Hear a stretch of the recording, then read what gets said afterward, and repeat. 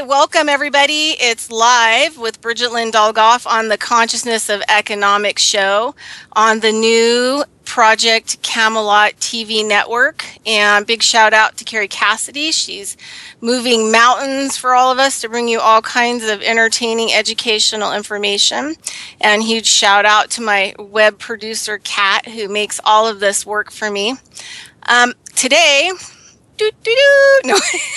We have Marsha and Ralph Ring, and if you haven't seen their information, you can find a lot of videos on them from their past on the bluestarenterprises.com.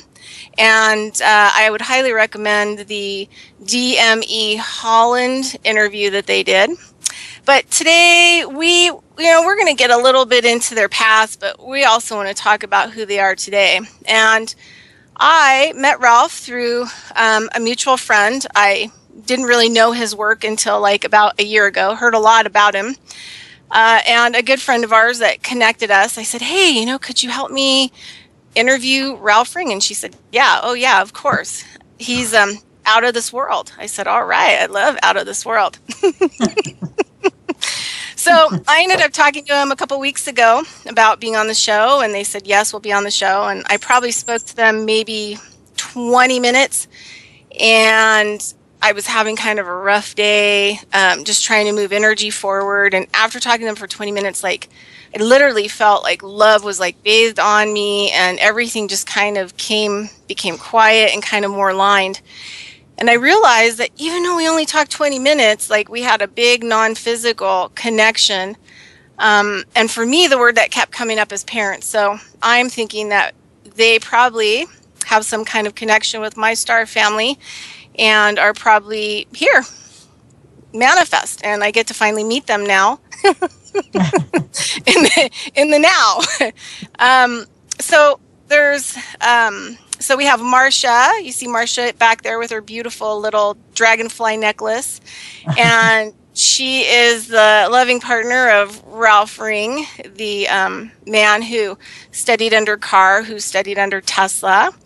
And so Ralph, would you like to, or Marsha, like to give us a little bit of a commentary about who you are? Go, Marsha. Go. I'm just Ralph Ring's partner. That's who I am. I met Ralph in the early 1980s, and I was holding meetings in my home, and he came and shared his fantastic story at that time of working with Otis Carr. And so I do want to turn it over to Ralph because it's Ralph's story, and I'm sharing it with him, and I love every minute of it, but it is his story. Well, it's been our story for quite some time. Yes, known each other for over 30 years, about 34 years now or something like that. And she's gone through marriages. I've gone through marriages. My wife's, two of them have died, passed away, and her relationships have slightly faded away. So when we started to talk about, we in fact, she traveled with my wife and I all over the United States giving lecture tours. And then when my wife passed away, even before, we were very, very close. And we decided that, why don't we keep this going? Because we're very close to the source in everything we do. And so we have a common interest in everything. So she said, yeah, okay. So we started traveling together. We've gone, now we've gone globally. We've gone different places in the world, and we'll be continuing to do that. But so that's Marsha and I, and we are very close on seeing things in the same light at the same time and the same place. It's phenomenal. We don't have a lot of thinking to do. We just have a lot of being to do, and it resonates and flows, as Marsha calls it. When we first got together, I was telling her about rowing the boat down the stream. Just don't worry about anything. Don't get too close to the shore and try to hang on. Just keep going. And she said I was working too hard. She says, why are you rowing? You just flow down the stream. So that was enough for me. I threw my oars away and started flowing. So yeah, that was good. So yeah, one of the things that inspired me about you is talking to you on the phone was that you really love each other, and then watching that Holland interview, you can just really see like there's this really deep connection and touching and just really beautiful energy, you know, that happens between you two. And you had said on the phone, well, if you don't go together, you don't make the decisions together, then you get blocked. And so you guys work at always being in sync and moving forward so that it moves the whole thing forward. Yes, it does. It's phenomenal because the things that I forget or the things that I don't recall at the moment, she seems to come up with it and keeps things on at least a compatible platform where people can understand what we're doing and what we're saying. Because some of the stuff is not your ordinary conversations that you get at the laundromat or something. It's a little different. So a little bit different. Yeah. Yeah. This happened, Bridget, is that I used to travel with he and his wife, and I would, if he got I would be sitting in the audience, and if he got off track or I thought he should be moving on, I would write big notes, and he couldn't read them. And so he'd say, I don't know what you're telling me, Marsha. And so eventually I thought, okay, he brought me up and we sat side by side. Then he couldn't hear me when I was talking to him. So that's how I joined him in actually talking. So it's been a fun trip, but it's been very, very warm and fuzzy. And yet, in the beginning of it was before all of the consciousness was open. You didn't talk to too many people about UFOs or anything like that. And so most of Ralph's invitations have been in the UFO field because of the spaceship that was created, you know, in the 1959-60s. So it's been a journey, very exciting. Right now, it seems like this is a transition time, and it's a very, very exciting time that we're in right now. But we were talking earlier about, you know, coming through since 1980 when you didn't talk too much about this, and how much more open it is now, and how many people are actually following and raising their consciousness and becoming that oneness that we all are. Yeah, it makes it a lot easier on us because when we started first to, as we call it, raise the consciousness, there was a lot of confusion as to what we were talking about and what do you mean and then what does that incur and so forth. But it's caught on, and now there's many what's referred to as light workers around the world that have picked up the gauntlet and traveled with it and are doing great work. I mean, everywhere you go now, you're hearing about consciousness. It's not a foreign word anymore. It's who we are and what we are. And going into the ascension stages now, we try to enlighten people by getting them, instead of learning anything, getting them to remember who and what they are. We're immortal, infinite beings that have been around forever, and we're here now, and we'll be going on forever. There's nothing new about that. We're energy. Before we're thought of as a body, we're a field of energy that moves and gravitates through the energy fields as we so choose. But people have forgotten that and have got caught up in their own creation, actually, creating a world from their thoughts, which we all do. Everything is manifested, but they forget that they're more than they think they are, and they feel that there is us, and then there's a divinity that goes on from here to there, or we to them, or whatever. And it's until they put that together and become one with who they are, we are everything, and we share that together collectively, like the trillions of cells that we have in our body. We're one of them, and so is everybody else. And we all interact in everybody else's world. Everybody creates their own realities, and we do the same, so we interface more and more.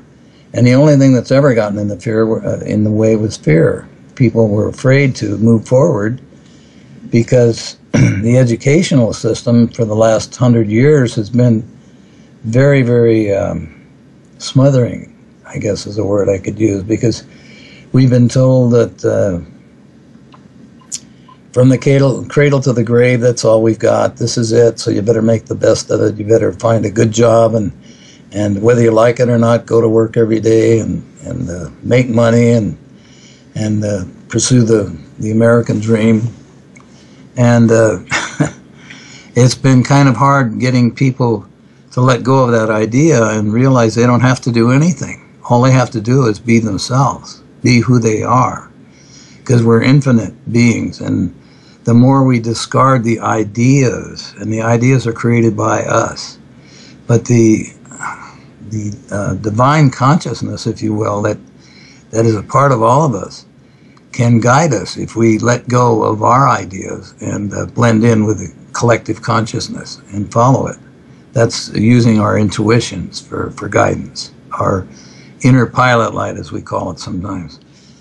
Because if you are trying to outthink yourself, you'll always get into trouble. You're in a squirrel cage because everything repeats. We're in a system of duality. The third dimension is obviously a right and wrong, up and down, left and right reality, and that's very infinite. It's very very dense in the quality of living as living goes. And we don't have to stay there. We can move on, but it isn't externally trying to move on or trying to do anything. It's going inside in ways of meditation or quiet times of getting away from things that we don't like into things that we do like, and that includes your job and your taste in music or food or everything.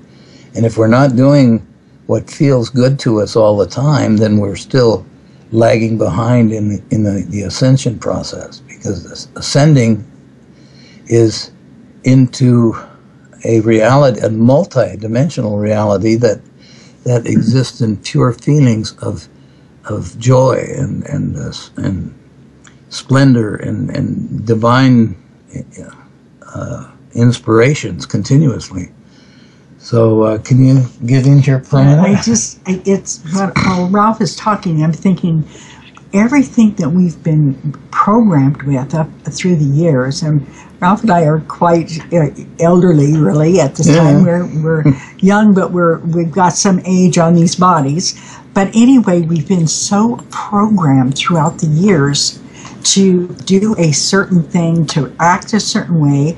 And now when we really realize, when we're waking up and remembering who we were truly created to be, it seems difficult to let go of all the programming, all of the control issues that, you got to go and punch a clock, and you've got to do all of these things. And it's so wonderful now to see people like you, Bridget, going out and being guided with your God, with your inner guidance, no matter what. And it's a wonderful time. We had a visitation from a friend that calls us mom and dad when you're talking about parenting, a lady named Lynn McCullum, and she brought 4 young men that they were traveling together, just joined together to go for the blood moon ceremony in Santa Barbara. And they stopped by, and it was just a magnificent time to share. One of the fellows is from Canada, one is from Hawaii. I mean, they're from everywhere. Different places. Yeah. Arizona, and I don't know. They were all different, and it was like we are now coming together right now at this time joining together, like you said, your family is coming back, your spiritual family is coming together. We might not see these guys again, and yet we might be working with them side by side with whatever's next. And it's so fun. And it's so fun to meet you and to be here on your show. Yeah. Thank you for doing what you're doing, Bridget. Thank you. Thank you for coming on. In shamanism, we call becoming fully conscious dreaming awake. It's when you can take your night dream where it's magical and you can, go from here to there and produce whatever you want in your dream, levitate, and you can bring it into your waking dream so that your waking dream and your sleeping dream are no longer separate, that you're conscious all the time. And there are very few acts on this planet. I was lucky enough to have bloodlines and family members that could produce dreaming awake acts. And one of the things that really nailed me between the eyes, and I got so excited, was on the interview with the Holland DEM, and Ralph starts talking about the spaceship and that how it starts to vibrate in a certain way and it becomes not really solid anymore, and you can kind of stick your hand in and out of it. And I'm like, that's like your night dream. That's dreaming awake. You brought that into the waking world. And do you want to talk about that a little bit? Just about that kind of level of consciousness that is necessary for something like that. Well, I was fortunate enough to be raised in the woods, and so the early part of my life was through the up through the 8th grade was in the woods. So what I learned the most of was natural law and how simple and easy nature does anything without any effort. It just happens because everything flows together. And so when I got out into the outer world and started seeing that everything that was supposed to be easy was everybody was making it hard work and trying and hoping and wanting things. It's no longer necessary to do those things, and I decided, well, geez, I better share with them what I learned about nature, one way or another, so that they can get the same benefits that I've had most of my life, and now Marsha, because manifesting as such is something we all do. We just don't realize it anymore. So we get in a car and go from point A to point B, because it's accepted that's the way we transport ourselves from A to B in a car or an airplane or whatever. And that's part of it, but that's not all of it, because actually as soon as we think of point B, we're already there. It's just a matter of choice of how we get there. And when we realize that we're infinite beings with infinite power, we start modifying our modes of transportation and habitation and moving about in the consciousness of the mind. So I decided that when I working for the government for a while, and they were doing things, according to me, backwards, and I had to show them the simplicity of things that I could do at home with very little equipment. Some stuff I'd get at garage sales, I could put them together and get magnificent results from. So I was attracted to a group called Understanding out of Costa Mesa, California, and they were in touch with Otis Carr, who was in Oklahoma City building spaceships. And I said, well, that's good. I'll get together with somebody who wants to do the same thing I do, and then we'll show them how.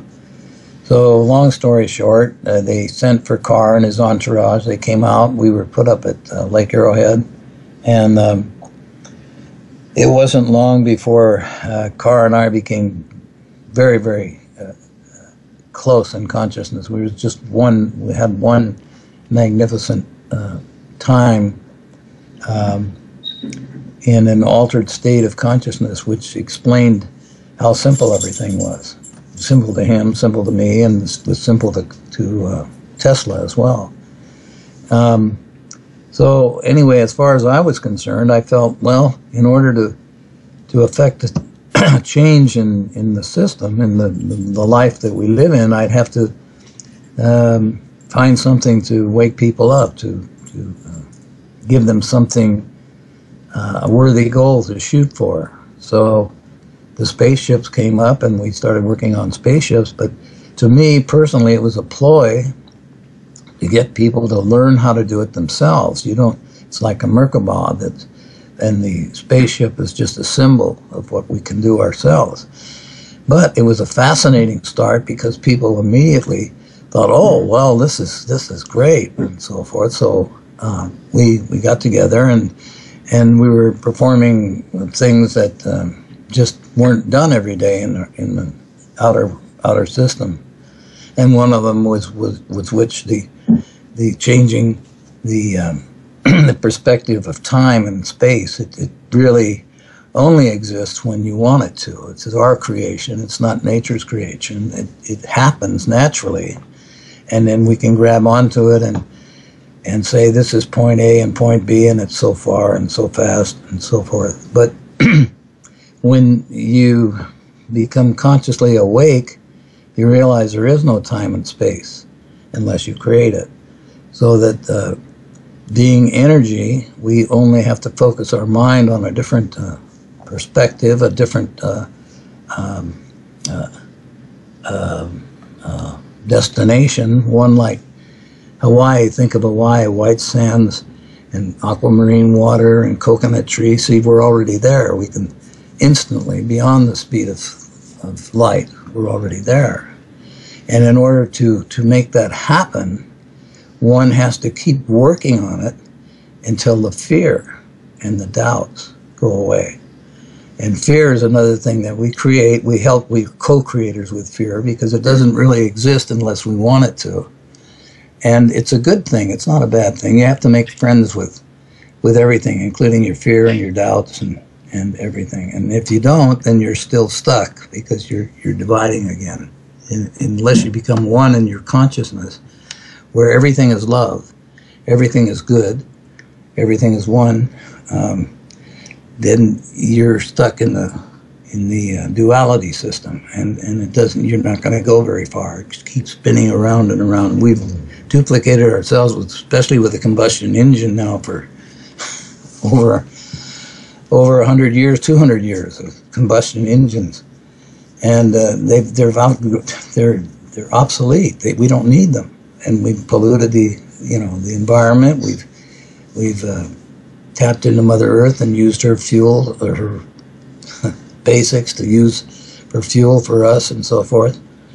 And they're really they're not necessary. So anyway, I decided to use consciousness as a topic to explain to people. Don't be afraid of yourself. Don't be afraid to love yourself completely. And don't worry about the thing called the ego. That's a part of it. And you have to make friends with the ego.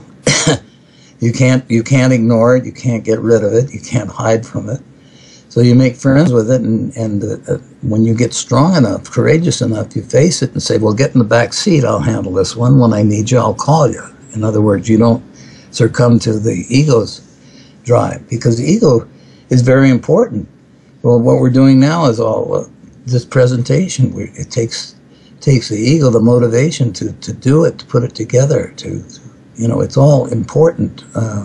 It's just the perception of ego that has to be changed. It's not an enemy, and it seems only to be an enemy. It's really a friend when you need it, because it'll keep you out of trouble if you use it. If it uses you, then you get caught. Honey, help me out here a little bit. I want you to come back to what Bridget asked you. Yeah, I know. No. It's like, how did you stick your hand through? Oh, well, it's aluminum. What was it? Grade 7 aluminum? Oh no, T6 aluminum. T6 aluminum. It's the same way I walked through the walls in Prescott. Okay, that's what she asked, and I would like you to just tell her how you did that. Because in consciousness, And we can all do this right now. We're living in a dream that we're creating in nanoseconds. There's no, the reality is beyond this dream. We came into this dream, but we got stuck here. I mean, seemingly we got stuck. We're really not stuck. We're on our journeys. Each one has their own way and their own perspective. But it's getting rather boring and dangerous and uncomfortable. And it's time that we raise the bar, or raise the consciousness enough for people to realize they don't have to stay here. They can start working on themselves by realizing who and what they are, and progress to a multidimensional way of life here and now. I mean, you can operate in the third dimension and be in it, but not of it. You keep your consciousness high enough to where everything seems to be, but really isn't, because you know it isn't. It's only a creation, an illusion, if you will. So that's what I started to do, and it's being effective. People are calling us. We get engineers quitting engineering school and coming to us wanting to get into one of our pods. We have pods all over the world. Hundreds of, oops, hang on, turn it, go. Telephone. I forgot to mute it before we got on. Call from 0. That's okay. It's called life. It's real life. Yeah, that's what happened. That's real life in the now. If you celebrate life and all the things that you think are a disturbance or an intervention or a negative or evil projection to you, if you think it is, then it is. But if you turn it around and celebrate it and say, well, thank you for that call. I needed a break. She needed to go hang up the phone, and we needed to change the subject or something. Yeah. Well, so I'm going to just kind of keep going with questions that that I think where you're at, what you want to talk about, your higher self, it's better and more in alignment with. So I'm going to kind of move to that. So, in First Nation belief system, we learn how to walk the path. The red road means that we have to learn to have relationships and have good relationships with everything around us. Like you were pointing out, fear, ego, sometimes it can be emotional. Sometimes it can be with the environment. If you want to use certain plant medicines, they're going to work a lot better for you if you have a relationship with them and touch them and grow them.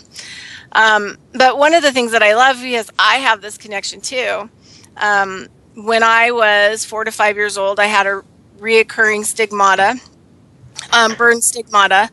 And once I came out of it, I started raising bugs from the dead. And the ones that liked it the most and really were excited about teaching me were bees. So bees were always the easiest ones to raise from the dead. And you have all these bee stories. I'm like, oh my gosh. And so do you want to talk a little bit about how your bees have taught you, like outside of that window when you're trying to figure out that project and it was telling you the information? And you want to give us a little bit of your relationship to bees? Sure. They're one of my all-time favorite creatures. They have it all together. If you study bees, you're going to be pleasantly surprised every minute, because they do things differently but very harmoniously, and they work together. They can put 10,000 bees in one place, and they don't really fight. They move each other out of the way or something, but they're very harmonious in what they do. They have a common goal, and it's just beautiful. Well, my experience in reference to what you're talking about was I was in science class, and which was a brief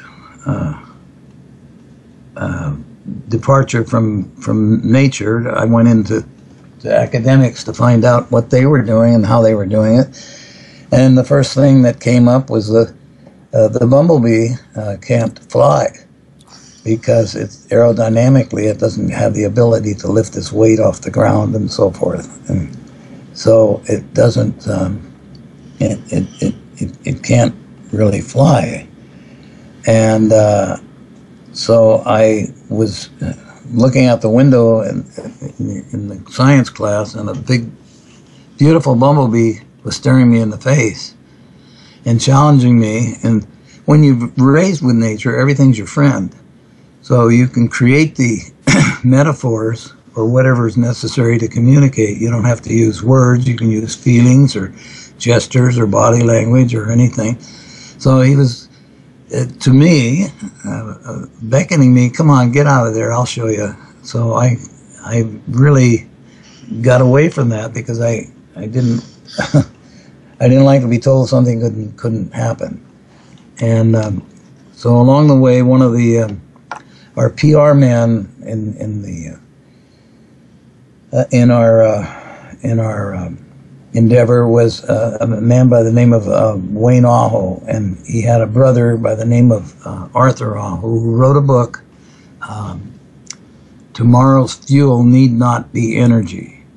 And for those that are interested, it's a very fascinating book on natural law.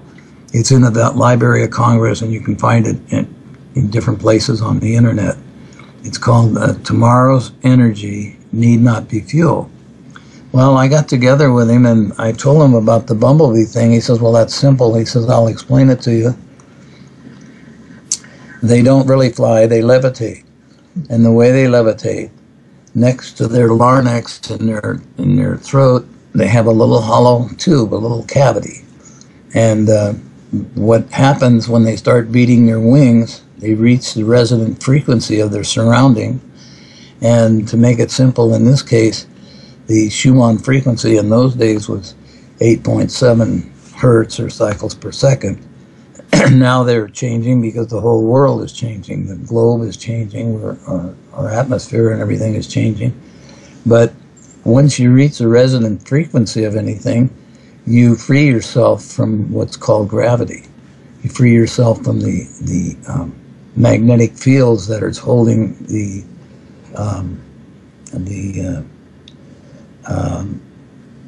place that you're at together. And you can change that because once you resonate at that field, and the bumblebee does this and creates a little sphere around itself. It's just we all have a sphere around ourselves. It's all magnetic field that's holding this so-called body together. This energy is held together by a magnetic field. So is everything. And so when you do that and you reach the resonant frequency, that's how I put my hand in the craft. Then you become what's called the 0 point. You reach a point where there's a neutrality. There's an equal neutrality. You're on harmonious stages with the laws of nature, and you can affect a change once you understand what that means. So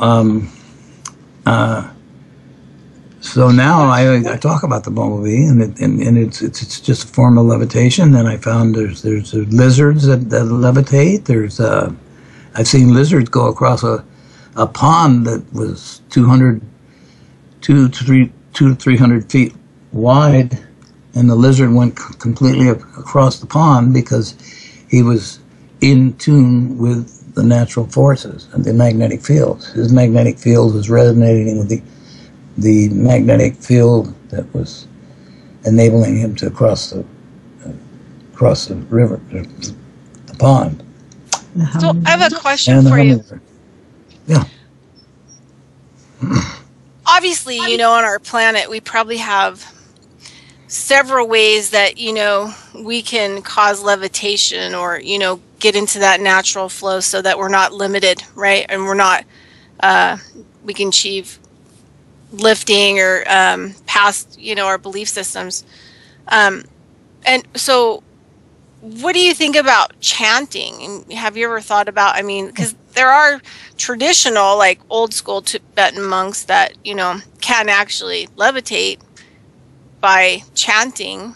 And then also maybe comment on that. And then also what was exactly what you used in order to cause the Schumann resonance and being able to levitate the craft?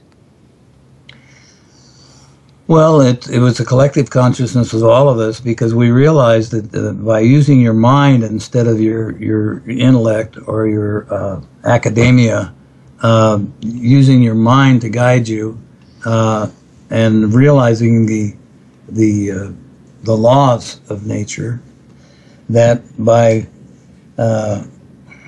focusing your attention and clearing your mind, you're clearing your brain. And we made a distinction between the brain and the mind, because the brain is really, to us, a computer that has a job of operating this machine in which we inhabit, the body, and it's busy with its own job, and it's not interested in anything beyond the third dimension, if you will. It's just so you have to clear that by getting still or getting into a meditative state of mind, and then focusing on what your mind can do.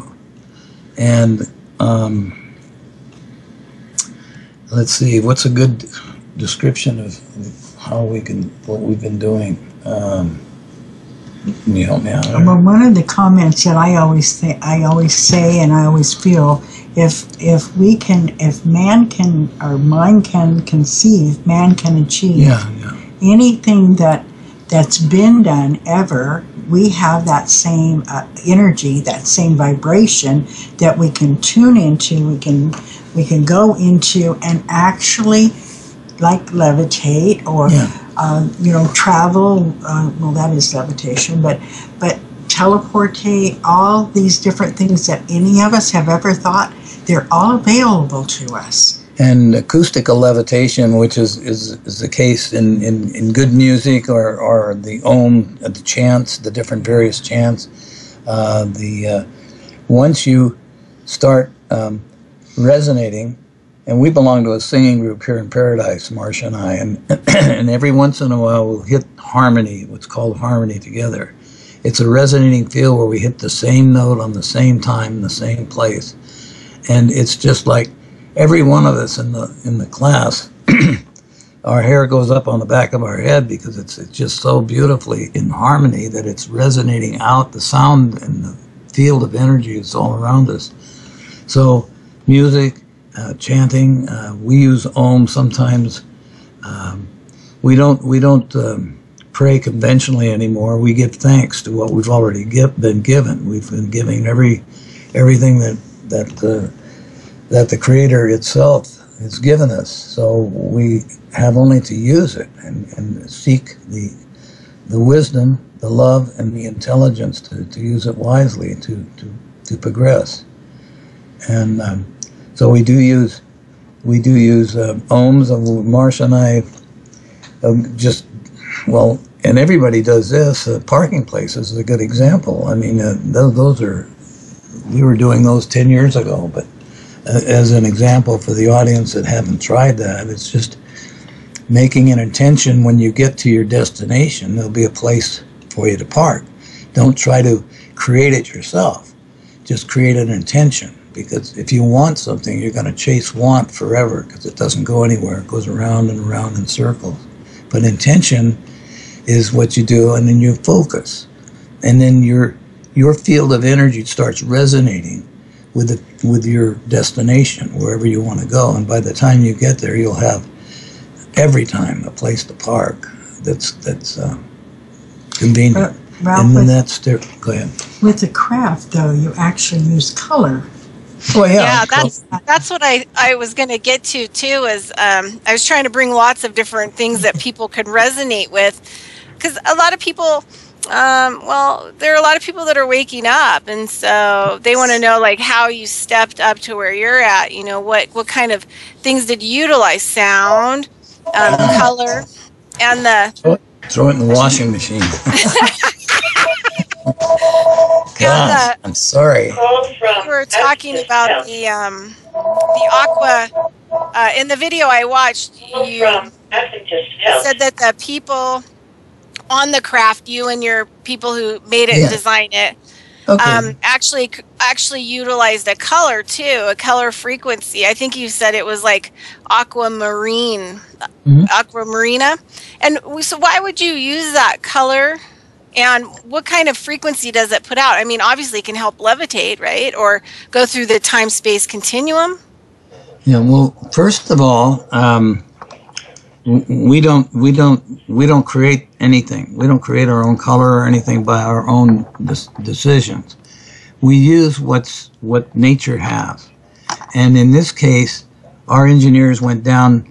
They wanted to find a place where we could test flight our craft. And flight's a misnomer. I'm sorry, it's not a flight. It's just because it goes outside and back in through time. It doesn't move through space like an airplane or like a rocket or something. So the engineers went down line, and they took and I'm just a lab tech, so I don't know a lot of the things that they use, but they use this instrument to measure the area that they wanted the destination to be for the craft. And they measured it in frequencies, which equated to light, which is equated to color, because all light is white, and when it's disturbed it becomes different, billions, millions of different colors.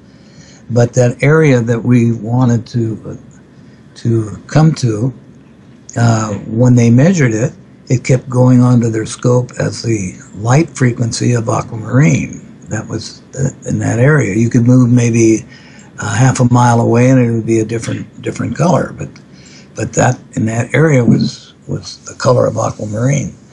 So we had only then to vibrate our craft and ourselves in the frequencies of the light frequency of aquamarine in order to free ourselves from the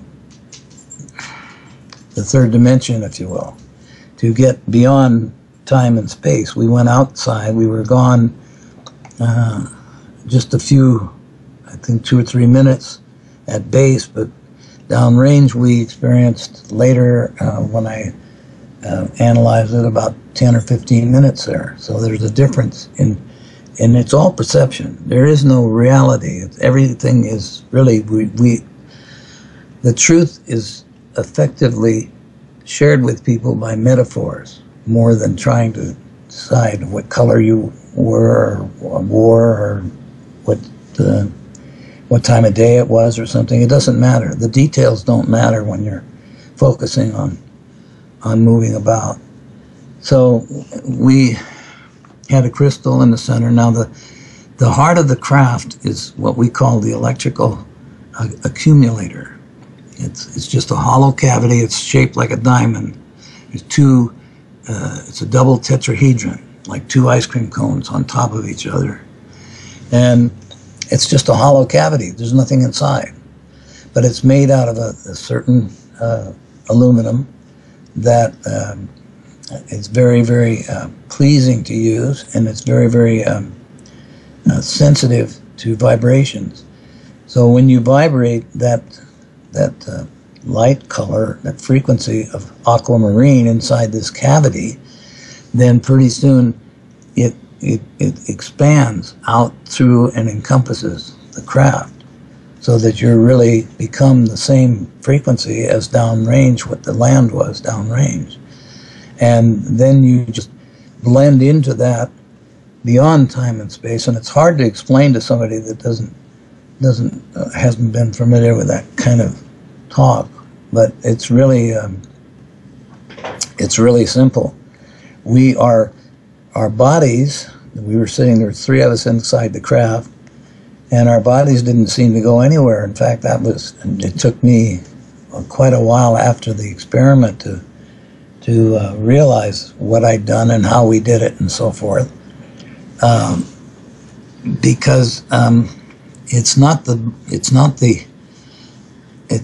composition of material like the body and the craft that moves. It's the energy fields that move. We perceive it as solid, but there is no solid anywhere. It's all in pixels, if you will. It's all moving in harmonious streams and dots of energy. So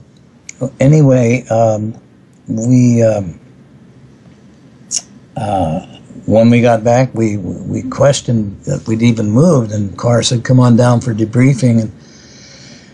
And we said, "Well, we didn't move. We didn't go anywhere because we were thinking about going, for the most part, physically, like we get in a vehicle and move from one place to another." But it wasn't like that because our minds were moving, and the accumulator is not a generator. A lot of people mistake that and try to build free energy devices making generators. And actually, we're letting in a whole sea of energy. There's energy everywhere, and all you have to do is accumulate it by building the proper type of cavity and resonate within that cavity to effectively change what you need to change. And we do that in our minds. When Marsha's manifested refrigerators and suitcases and everything around here, she's just, and it's all delightful. It's all very... Tell her one of the incidents, maybe. Well, the most recent, we have a very small place here in Paradise, California, and so I always put my winter clothes, I pack them in suitcases and then store them so they don't get dusty or bugs in them or anything like that. So I thought, well, I really could use another suitcase, Ralph. And he says, well, we'll see if we can get one. In 2 days, there were 5 suitcases. one of which we bought at a thrift store. The rest were just came in. And other people say, "I have a suitcase you can have." No, I don't need any more. I've got 2 or 3 of them still empty. But she had to cancel the intention. I mean, you have to be careful. You really, and that's the truth. You have to be very careful. And the refrigerator was probably a more exciting thing. It was like we go to a place like a food bank. We pay for it on a monthly basis, and we go every Friday and we get this food from a place that's called Gleaners. And so they give you all kinds of food, and we are just the 2 of us, and we don't eat all of it.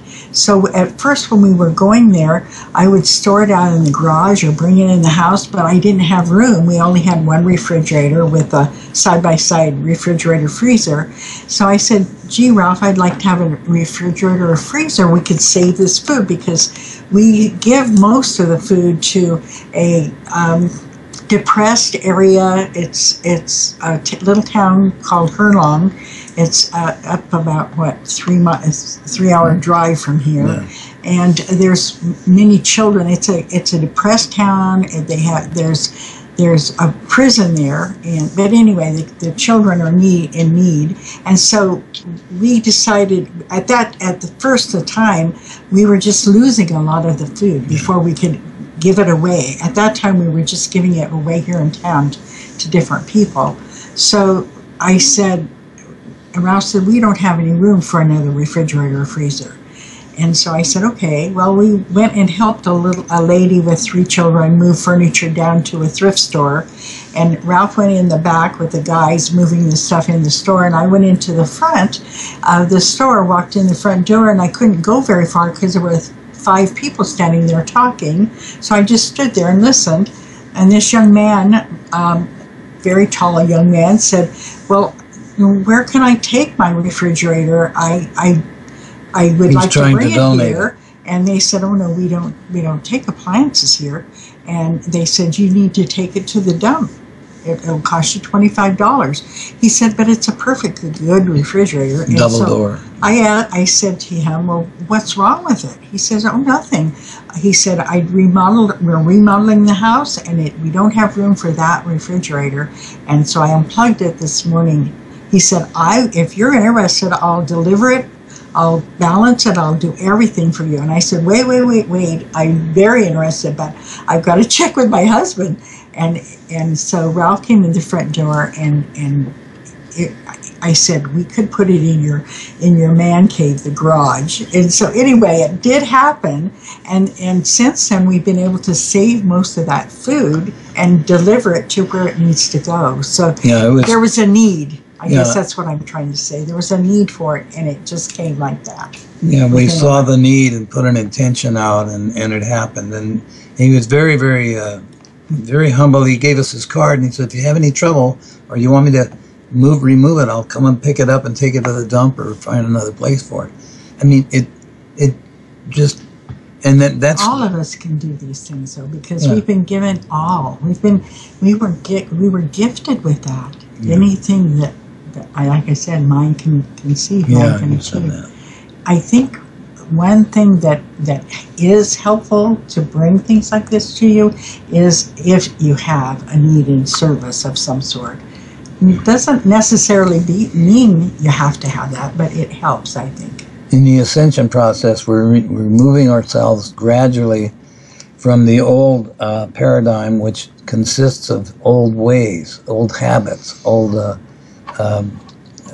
things that we used to use, which is in language, which is in diet, which is in different areas, and just letting them disappear and grabbing onto a new and different idea, and that's how you effectively evolve to a higher state of consciousness. You can realize to yourself the old ways of saying things in words, and then effectively change those words and notice a difference almost instantly. But if you continue to do it, then your whole life lightens up, because you're not carrying that load of negative, what's so-called negative vibrations that don't work anymore, because we're going to a higher vibratory rate. We're accelerating very, very quickly now, if you want to use the word accelerate, to a point where it's no longer necessary to have a duality. It's simply have an intention of you want peace, or you want happiness, or whatever, and put an intention on it, and don't use the old fear and doubts and trying and all the other techniques that don't get you anywhere. Just say, well, I intend this, and let it go. Turn it over to the universe. And Marsha and I... Good. I just had this thought while you were talking.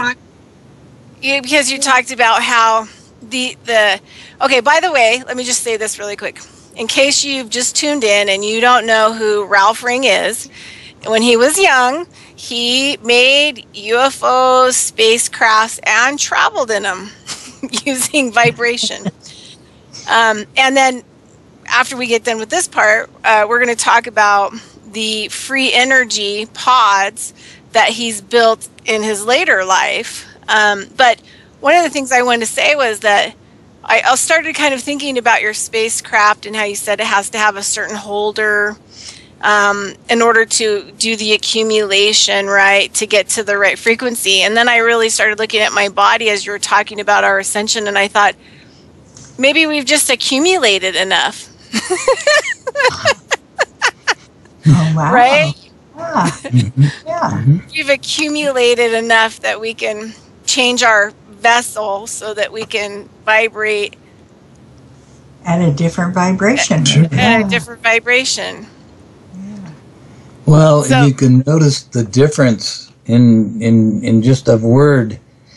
I use the word fear, and you can feel the vibration if you take and just focus on that word for a minute and what it represents to you, and then take the word love and watch the difference in how you feel. I mean, it's really a physical change. Mm-hmm. Well, I really like this word accumulate in a positive way, like not in a weird hoarding way or anything like that, but maybe I've just accumulated enough experience through whatever life experiences I've had to change my vessel in this place, this time and space, so that I can,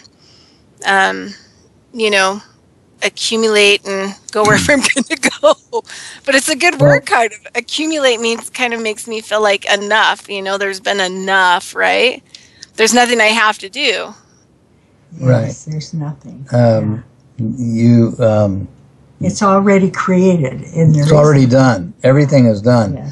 And that's comforting. The way that Marsha and I explain it in some groups, if you work from the end of your story or the end of your life forward instead of backward, you'll find that it's already done. So all you have to do is you can call it destiny or whatever labels that anybody wants to put on it, But if you know it's already done, then you don't have to do anything. You just stay out of the way. And Marsha and I have disengaged from Marsha and Ralph, per se, and became a part of you and everything and everybody else in the multiverse. That's what makes it all possible, because we don't identify on a personal level anymore unless we need to or want to or somebody else expects us to. But you become a part of everything. So Yeah. Yeah, I agree. I'm kind of, jamming along in that energy these days.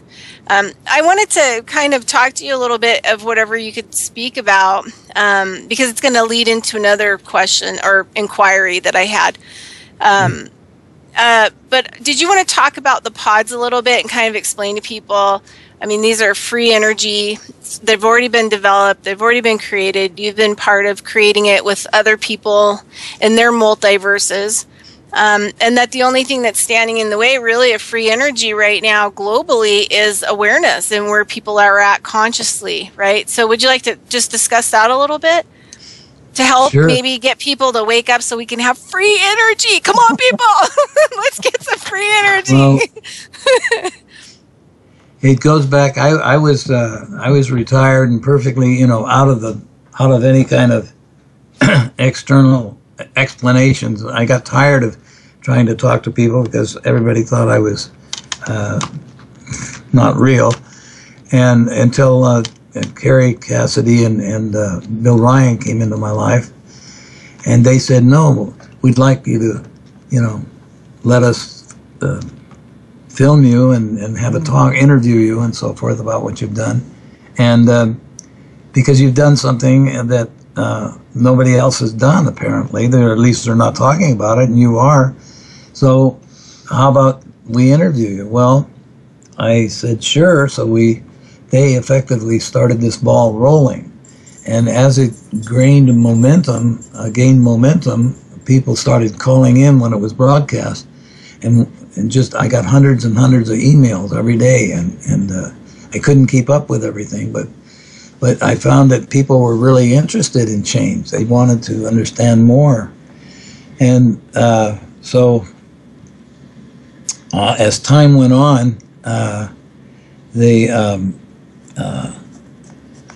inquiries became very, very, they'd get a little bit and then they'd come back and get a little bit more, and they'd say, I'm beginning to realize what you're talking about.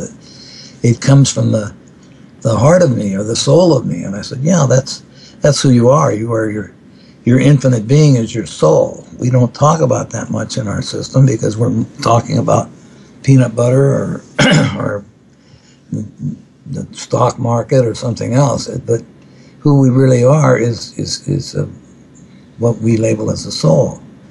And when you realize that and you use your intuition rather than your thoughts, because you can think a million things in a minute. That's how fast the brain can work. And not get anywhere, but just one feeling, and it's all feeling. The guidance system is all feeling. It's the same as if somebody walks into your auric field, you know immediately by scanning the energy field that's coming at you, whether this is going to be a good encounter, a different encounter, or maybe not so good. And then you can base your decision on the next move. You can move away from it, you can excuse yourself, or you can get right into it by, well, I think I know you. In other words, you can invite the energy to mingle with and to share with. So, and it's all done by feeling. But people that don't use that intuition, they use fear. They're afraid of, well, there's somebody approaching, my boss is coming, he's going to fire me if I don't do this correctly. Well, then you'll probably get fired because of the way you're thinking about it. But if you feel, I've done nothing wrong, there's nothing to fire me about because I'm doing the best I know how to do, and mistakes were made they were created to get it better. You make a mistake and you do it again, and you have an experience. And experience is what we have to have, not thought or trial and error, but experience. So, because once you have an experience, you get into the state of knowing. You no longer have a belief system. You know when you're hungry, when you are thirsty, and so forth. It's a different knowing system because you've had the experience of being there and knowing who you are and stuff.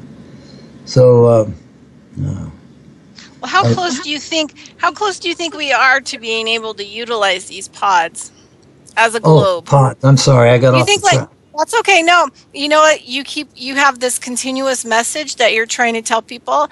And you know what? I know that it's your spirit. It's like, nope, let's go back to this. We're going to talk about this some more. There's people out there that need to hear this. So I'm just going to keep throwing questions at you. So it's not, you know what? No, that's great. It is what it's supposed to be. But I wanted to talk about the pods, about free energy. I think that, you know, if we could get this ball rolling where people could see it, feel it, taste it, and use it, that really actually could cause a huge shift in a lot of people's thinking. But, you know, how far are we away from that? I mean, how far? We're in the middle of it right now. We're in the transition, and every day that something seems to be going backwards, there's something going forward, and we have to realize the difference. There is one of our people that we're working with is a Kesh Foundation. They're in I don't know if you've heard of them or not. Yeah. Mm-hmm. Yeah. And pretty soon now, they're going open source so that everybody can experience devices that they've been making for a long time that work, that are alternatives. Now they're out on a field where they're getting challenged. They're getting Kesh himself was, they tried to kill him several times and so forth. So it's very difficult. But in our groups, the guys what pods are, I came from out of the Resonance Project in Hawaii, in the Big Island. I didn't come directly out of it. I worked with a part of it, and we created our own Elders of the Round Table, as it was called. And we would swim with the pods. Yeah, and we swam with the dolphins, and the dolphins swim in pods. And they come together with we swim early in the morning, and they come together with different pods, 2 or 3 different pods that come around us. And they'd intermingle and meet and talk and share with each other everything. And then at a certain signal, they'd all go back into their own pods and go on their way. So when Project Camelot came out and people started contacting us, there was just little groups of people. They said, well, we got four guys here, maybe 1 or 2 is an engineer, and maybe the rest are just garage mechanics or something. Creators. What can we do? And well, just keep going. Stay in touch with us. We'll put you and others like yourself so you guys can exchange your ideas and stuff. And they, well, what do you want to call it? And I said, well, you can use the word pod because that's a good idea for you guys.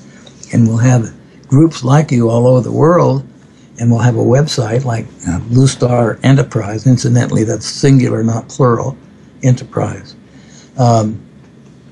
That you can contact each other and share your ideas. And so overnight it started happening, and now we have hundreds of pods. Maybe, I don't know, I've lost track of a lot of them, but they have come to the point of realizing, because you don't change anything externally till you change it internally.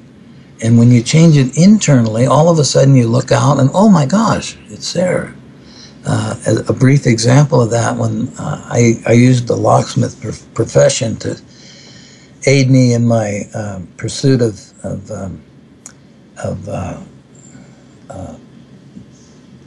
knowledge and wanting to share what I wanted to share with people about natural law. I was a locksmith for 38 years on the side, but I was my own business, so I could come and go as I felt like and so forth.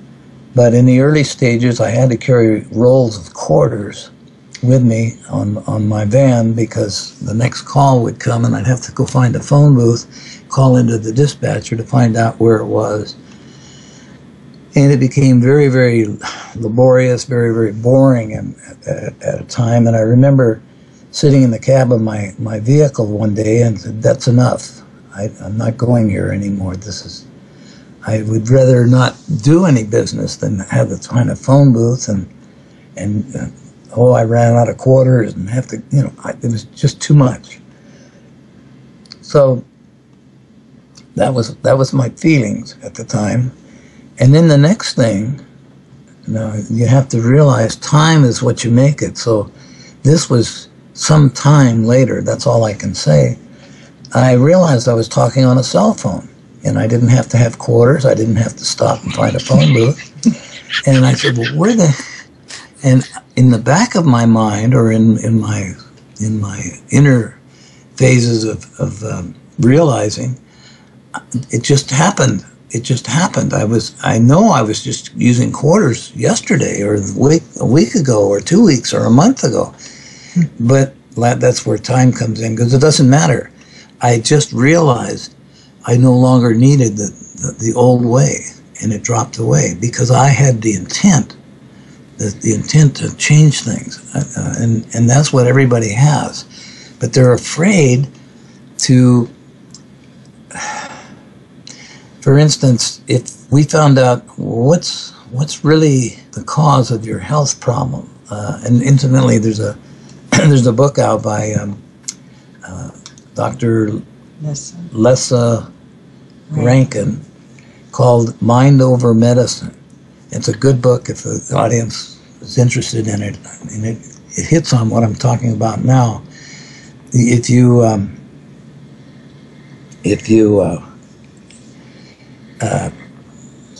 have an ailment that somehow the medical profession hasn't been able to affect a cure or affect a change in that. If you, and then this Leka Rankin, she's been an MD for 30 years or so, decided to try going inside and changing the perceptions, changing the ideas inside. And immediately in her profession, people would come in and she'd say, well, ask your body what it needs for you to change to be what you want to be. And people would say, well, that's ridiculous. Well, try it. Because some of them tried it and said, well, I don't like my job. Well, then quit. Oh, okay. I don't like my husband. Well, then divorce him. In other words, it was getting to the truth, getting to the cause of the problem. And when people acted on that, their whole life changed. Their health went through the roof. All the symptoms and everything disappeared. And that's the same with us. We hang on to fear. So this is what I think you're saying. When enough of us collectively can let go of our story, we can have free energy. The pods will work. Is that all the pods now are in what we call a state of limbo. They're all happy. They're all content because we have the devices ready to introduce. But we've tried to introduce them. We've been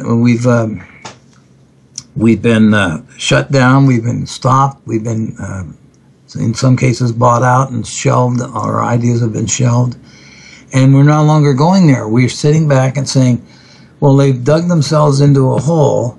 And they're going to have to get the visionaries and the inventors and the little guys that have already made these little devices work in order to get out of the hole. So we're going to have to be invited. And the only way we can be invited is if there's enough intelligence that has changed its perception and the awareness has come that is necessary to use love instead of fear to build things. Because a lot of our devices, the free energy devices, won't operate on fear. They only operate on love. See, that's what I was getting to. It's again the consciousness. It's consciousness. Yeah, they won't work because too much war and fear. Yes. That's exactly. They're like, no. Yeah. Well, okay, so this is going to, so I just want to tell the listeners, I get accused of this all the time. Actually, I was kind of shocked. About a month ago, somebody on Facebook said, oh, you sound like one hand clapping kind of crap, you know. That's what they said in my message thing. And so, you know, I think you get to a level of consciousness where you understand one hand clapping kind of stuff. And yes, Ralph and Marsha are, you know, kind of giving you information, and it sounds like some kind of esoteric information you may not understand, and it goes into that, you know, one hand clapping kind of thing. So if you don't understand it, keep listening to the interviews so that you can understand it more. The last inquiry I had before I make you guys give up a spiritual practice for our listeners for the week. Everybody I have on, I have them give people a short, simple spiritual practice that they can do, whatever it is. Some farmers sometimes will be like, just don't eat, you know, commercial meat for the week, right? That's their spiritual practice. But one of the things that you guys had said to me on the phone that I loved, you know, I try to teach, part of what I teach is sustainability. And so many times people don't really understand what that means. They think if they're recycling that they're living sustainably, you know, like in the natural flow. And it's really, sustainability is a whole skill set and a new way of believing. And one of the things that you guys had said to me on the conversation is like every time you try to build these pods or free energy, you had money and you'd buy your products and your building supplies and everything, the government would come in and take everything. And you had to learn how to look around in your environment sustainably, you know, be sustainable so that you could actually get these things built. And what you learned was learning how to be sustainable and what sustainability was really, and that you were grateful that they came in and took all the money bought stuff away so that you could get to the core. So do you want to talk about that a little bit? Well, sure.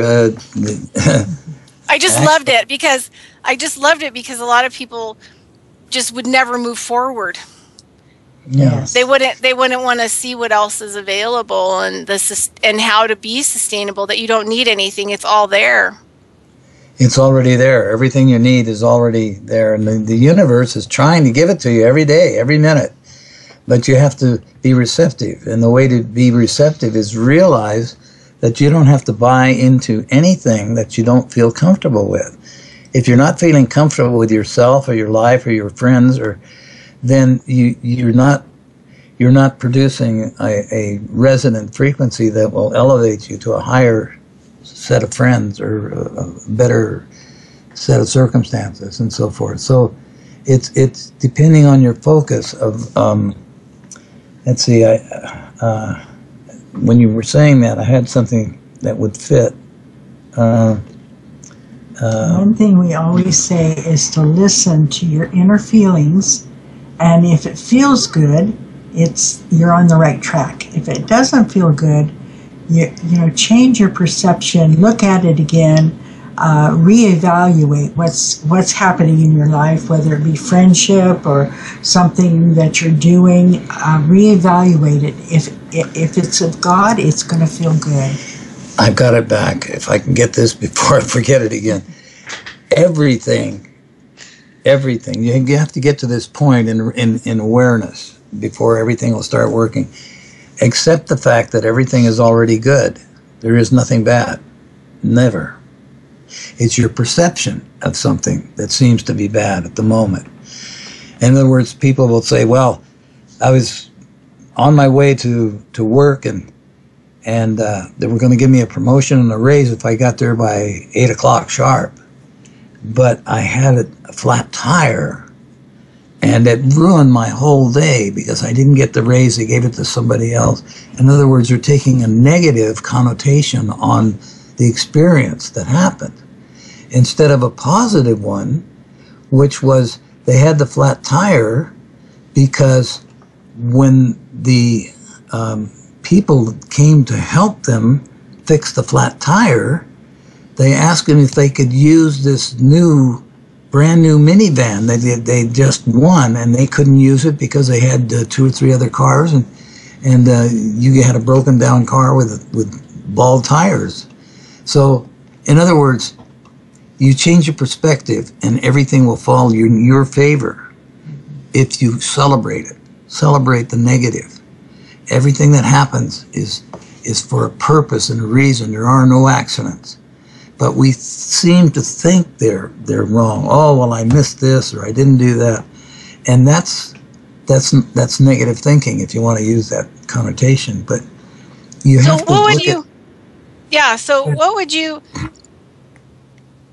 say to people who are sitting on the fence, right? I mean, there's still those people, they got their, full-on saddle, like strapped up to the fence, and they're riding the fence, looking this way, looking that way.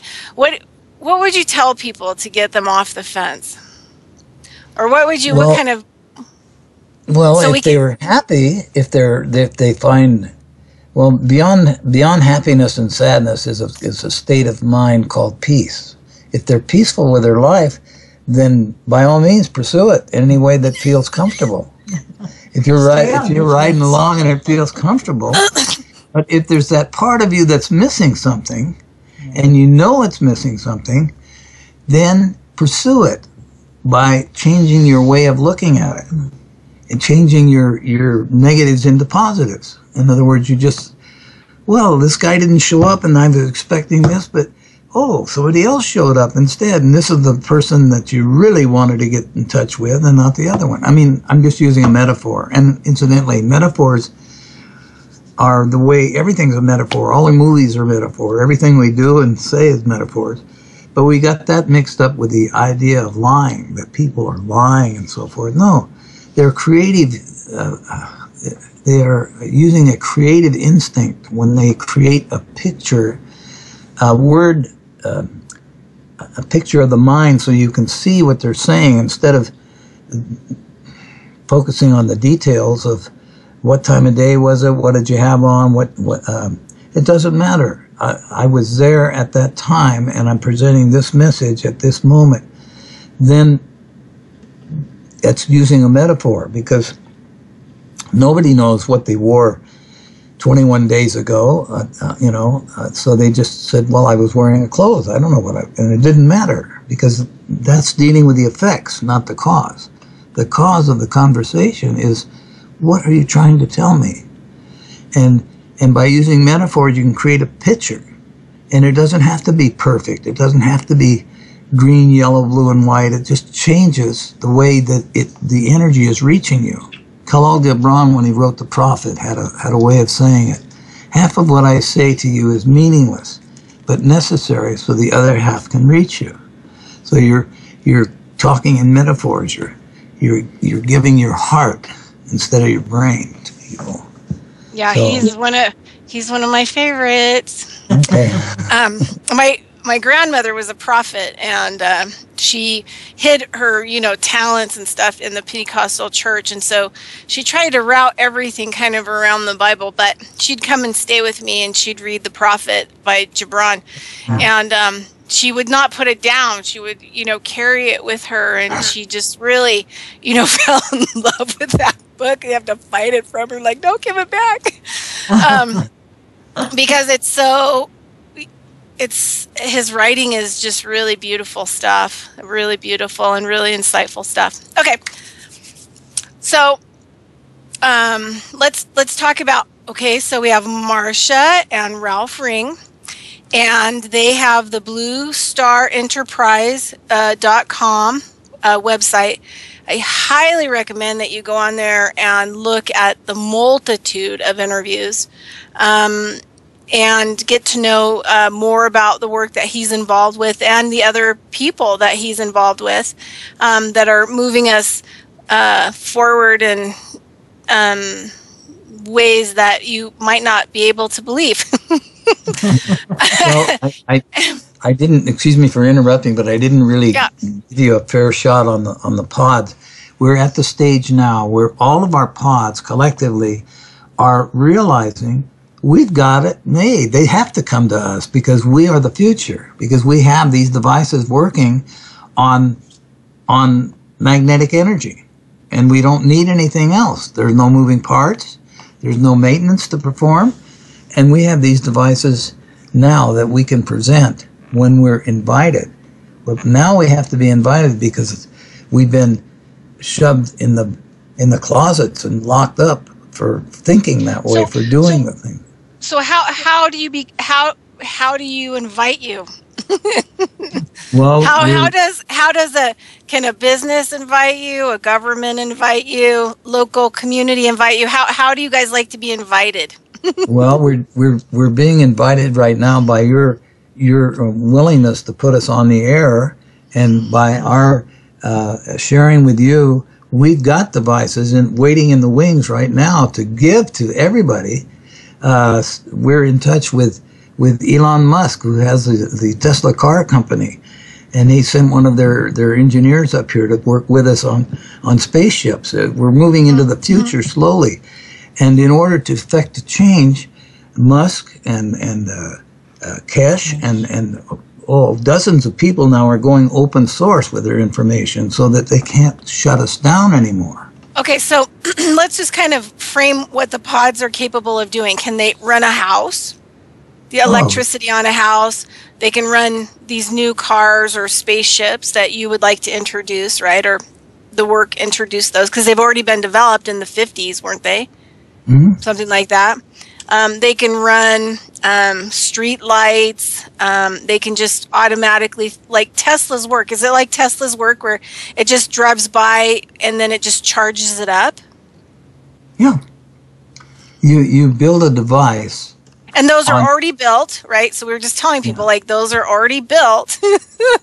You can get them, but you have to invite the people who make them.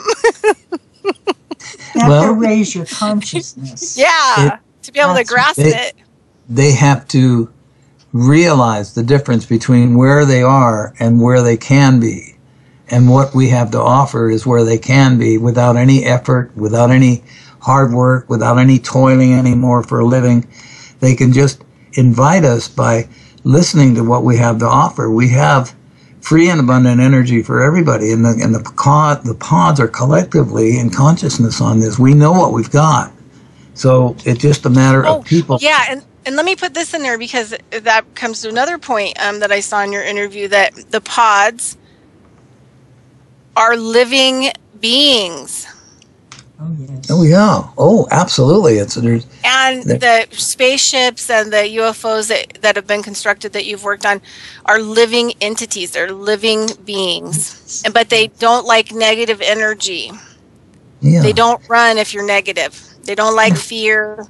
And the pods, I'm sure, are the same, right? They don't really like a lot of that bad vibrational stuff. So they have to be utilized in a place where people can hold a certain level of healthy vibration. Oops, power outage. Oh, I got scared. That was just me. I had a power outage for a week because the government terrified me. I'm just making a joke. Yeah. But, it's true. Like, if you want to be conscious, then everything around you, like the Native Americans always tell me, First Nation people, that, everything has an energy and you have to be friends with it and you have to have a relationship with it. Otherwise, it doesn't want to have anything to do with you. Yeah, you have to realize that everything in the multiverse is your friend. It's up to you to make it so by realizing you don't have to use fear or doubts. And if you don't like something or somebody, or just move away for a while because it's not on the same wavelength. It's not in the frame of reference that you're operating on. Mm-hmm. But it will be someday. And hence is the pods. We're now waiting. We're waiting for people to realize, because of fossil fuels, because of the expense of everything and the escalation of the cost for doing things, and the waste that we pour into war and killing and fighting can be used to make a better world. Yeah. And when they realize that enough, and they say, I refuse to go to war anymore. I'm not going to vote for war anymore. It has to stop when we reach the 100th monkey or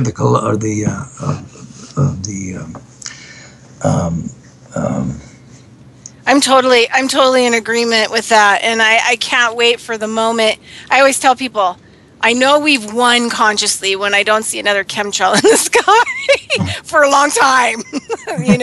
I'll know that it's the good guys have won. So, I have one of the things that I'm interested in with the Kishi Foundation, or is their nano acupuncture needles. I actually emailed them and asked them if I could buy some to try some, because I do structural acupuncture. So I wanted to try their nano acupunctures. I'm like, boy, that would be pretty good stuff. I'd do it on myself first because I want to feel what it feels like. Sure. So if you have an in on that for me, you can get me some, let me know. Also, all right, so I don't want to keep you held up too much longer today. And I'm actually going to target Marsha, because I can see her back there with her lips. She's like, I know when she's like wants to rev up and say something. But I'm going to have Marsha give our listeners a spiritual practice for the week. Just something simple that they can do and that will help them to, make some change. What do you have for us? Yeah, I'm going to say that every moment of the day, if they get frustrated or if things aren't going right for them, to go within, just quiet themselves, be still, and listen to that inner self. There's an inner self in every one of us, and it is a place of peace. But when you're in the total chaotic field so many of us are in right now, take a deep breath, and as you're taking that breath, breathe in the love and breathe out the anxiety. And then do this 3 times, and then feel the love that's in your heart at that time, or in your solar plex area. Try it, because it seems to work so well for both of us and for many people. But I would say try that for yourself. Try to get in that spiritual place, because we all are that. We have, each one of us have that inner knowing, like Ralph calls it inner pilot light. I call it my God self, whatever feels right to you. But take those 3 deep breaths, breathing in the source, breathing in the peace, and exhaling through your mouth and letting go of all the anxiety. And after you've done that 3 times, just be quiet and see how you're feeling. If you're feeling more calm and more peace, it seems. I'd like to add just a little bit to that. That if it feels uncomfortable at any time, you're not where you really need to be. It has to feel comfortable. And if at first, and for the newcomers or the new people that haven't been exposed to this way of life, persistence, focused on the persistence. I want to feel good. I want to feel happiness. And at first, actually, don't accept any negative thoughts. That, well, you have to do this or you have to do that. No, don't accept them. Just stay in the calm and peacefulness of your feelings. And it will begin to guide you. You'll see a change right away, almost instantly. Something will change the entire picture, which you thought was impossible. Because all of a sudden they don't need you, and all of a sudden things. I didn't notice this before. You start noticing and feeling, because you're changing your perception of what you're seeing. Nothing out here is changing. It's already static energy that's multidimensionally being created. But we change our way of looking at things. Whenever you feel like saying anything that is not feeling good, if you say, oh, that's awful or that's bad, say, no, that's beautiful, I just can't see it, and I'll wait for the time I can see it. And then almost instantly it'll start changing. Oh, I didn't notice that. That is kind of nice. And you work with this, and you're working on yourself, on your consciousness. You're raising your consciousness without realizing it, just by changing your word patterns, word sculpturing. Use the words that feel good, not words that don't feel good, and so forth. Is that right?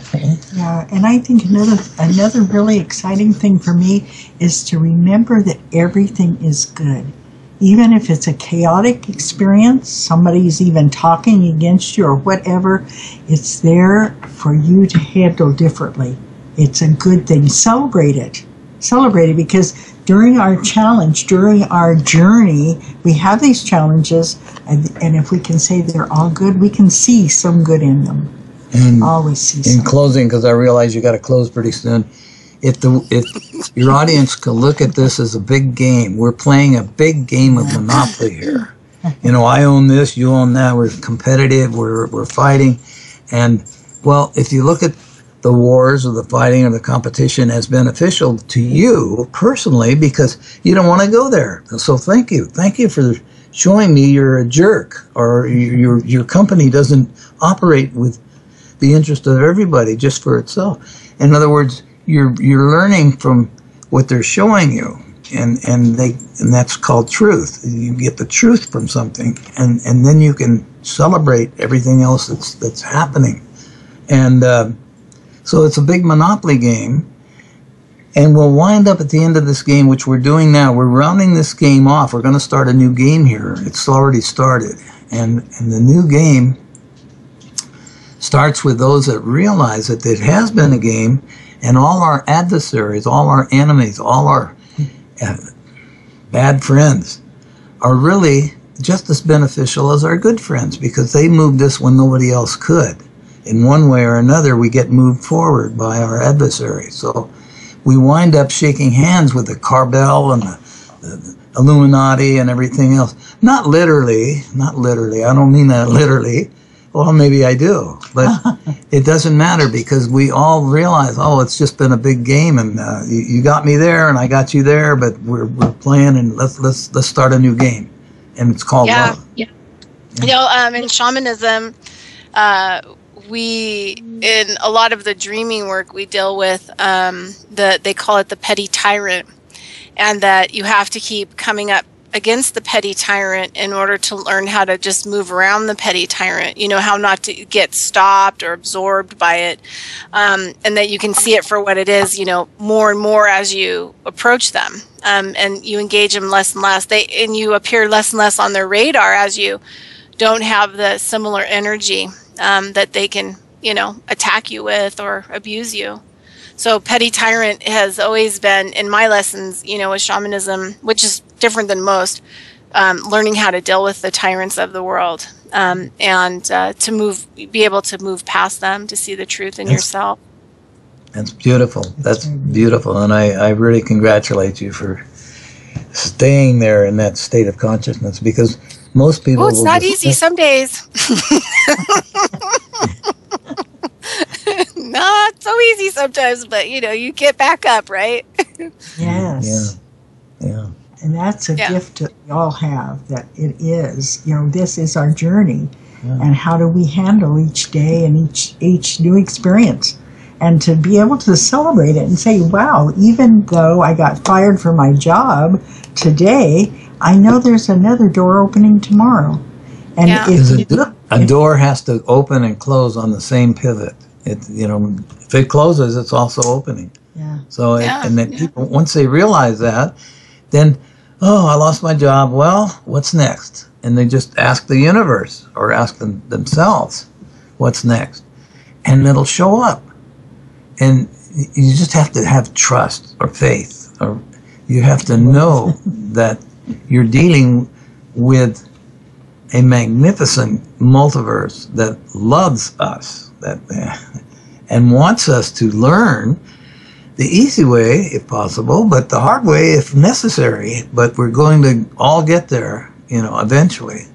And it's happening right now. There's new things coming up now. They've got cars that fly. You know, you can park it in your garage and pull it out and take off and fly to your destination. You don't have to. So we're getting there step by step by step. And spaceships are already, there's hundreds of thousands of them around the planet now.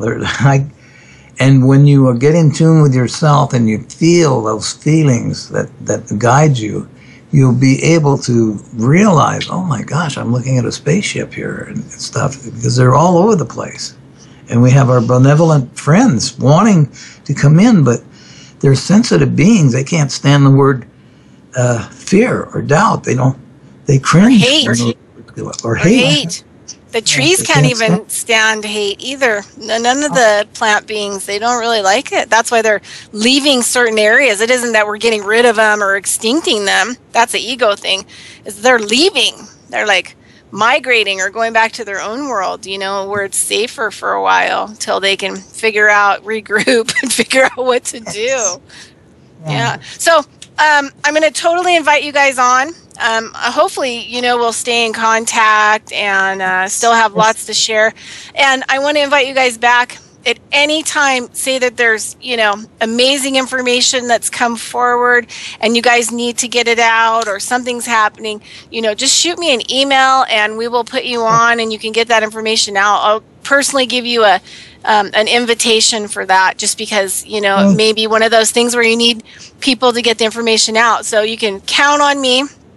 And I just want to say thank you so much for allowing this interview. And I know it's during the time of the day where I'm the most tired and kind of like droopy. So, but I'm going to move into closing the show. So I'm going to go ahead and let you guys go. And I'm going to have my producer help move you off the show and we can close up the show. And thank you so much and lots of love. And just really appreciate you guys. In your communication via email, if you can include contact numbers and things like that, where we can, zero in on you when because things happen all the time that I'm sure you'd be interested in, and we can. Well, and I'm interested. Yeah, I'm interested in you as people. That's what I'm interested in. And as through that, having a relationship with you as people, whatever is important to you becomes important to me and becomes important to all of us. So we just really have to kind of share what we have together in order to create more consciousness. Use whatever is available. Sure. And thank your producer. I forgot his name. Cat. Cat. Oh yes. Thanks, Cat. The astronaut Cat. Diligence and acceptance of what we had to offer. Thank you very much. Yeah, thank you. Oh, thank you, Cat. Yeah, have a great day, and we'll talk to you soon. All right. Blessings. We love you. Blessings. We love you both love you. very much. Mwah.